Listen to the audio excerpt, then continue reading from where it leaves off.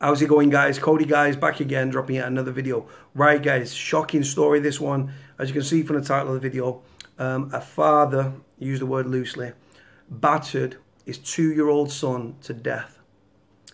Left him with 39 separate injuries, including a torn liver. You can see the picture of him at the start, guys. He'll be on protection in prison, fearing for his life and stuff like that, because obviously child murderers, they go on protection, don't they? Anyway, headline reads, Dad jailed for 24 years for battering son 2 to death. A man who kicked and punched his 2-year-old son to death in a savage murder has today been sentenced to 24 years in jail. Raphael Kennedy, 31, left Dylan Tiffin-Brown, God bless little Dylan Tiffin-Brown, may he rest in peace, little man, with 39 injuries to his head, face, neck, torso and limbs after the violent beating. The toddler, who also had cocaine in his system, was left screaming in agony for an hour before Kennedy called an ambulance. But Kennedy, a known drug dealer who was today jailed for a minimum of 24 years at Northampton Crown Court after being convicted of murder last week. During sentencing, Justice Sue Carr told the court his son would have been in agony with broken ribs and a torn liver. She said, "In the morning of Friday, December the 15th, 2017, that's the day of my birthday, guys. So, yeah, you woke up late by reference to Dylan's normal routine at 10 a.m. By this time, Dylan would have been awake for a few hours, left to his own devices to roam in a flat which contained Class A drugs and your drug paraphernalia. Whatever triggered the assault, you lost your temper with him and inflicted a savage and sustained attack on him. You undoubtedly beat Dylan in a fit of anger and or stress so hard to fracture his ribs and tear his liver. You used some sort of an object to beat his arms. The expert evidence confirmed that injuries could have been inflicted in a short period of time, but they were multiple and all over his body, including face and arms. Dylan would have been in agony, bewildered and terrified. Slowly his condition would have deteriorated before your eyes, going from screaming, curling to crying, to trying to avoid movement. The jury heard how Dylan suffered at least 13 rib fractures of at least 3 different ages, indicating that Dylan had been attacked on earlier occasions. He'd also been struck with a rod or an electric cable at least 3 times.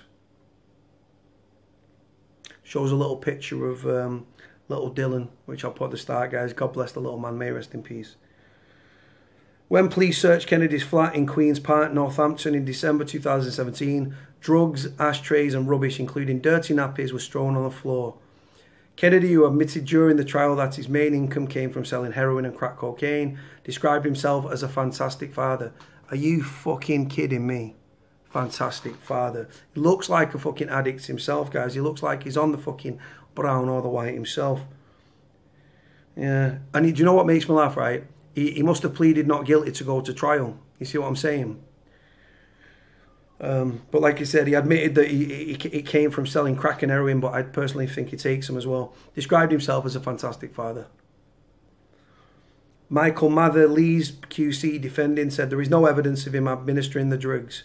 There is clear evidence of gross negligence. No gross negligence. He beat his son to fucking death, man. You're joking me. Speaking after the sentence, DCI Ali White of Northamptonshire Police said there are no winners in this sad case. On December the 15th last year, 2 families lost a grandson killed at the hands of his father, a person he had only known for 10 weeks. So he's not even a good father. He'd only been in his son's life 10 weeks, guys.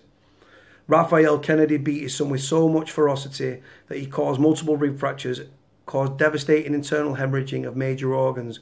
This caused life-threatening injuries, and despite the unbearable pain and suffering that Dylan would have been in, Kennedy failed to call the emergency services for a significant period of time. Blood tests show that Dylan had extremely high levels of cocaine and other Class A drugs in his system at the time of his death.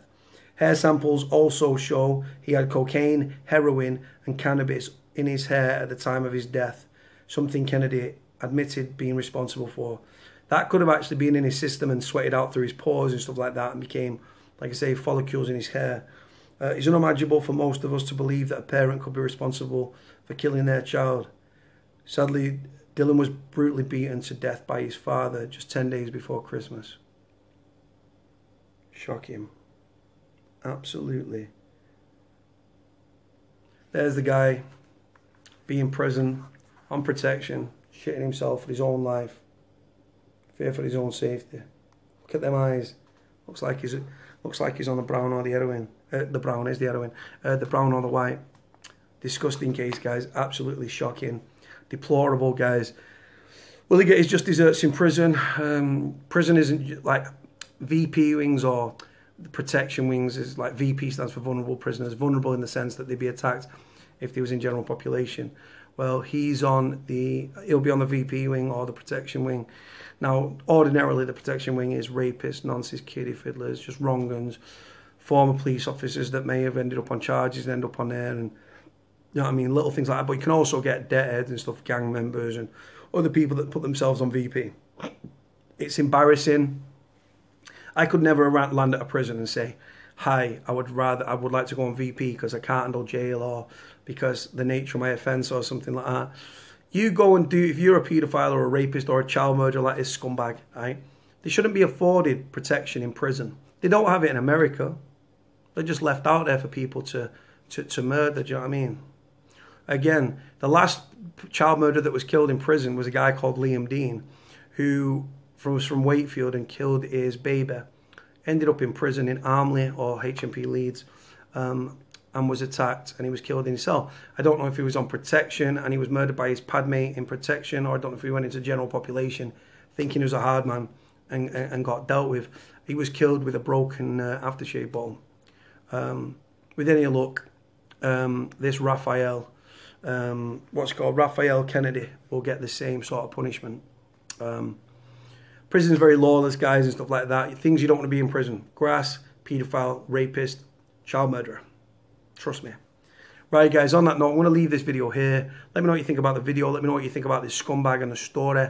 God bless little Dylan Tiffin-Brown. May rest in peace, little man. Thoughts and prayers are with your mum's side of the family. Like I say, may rest in peace.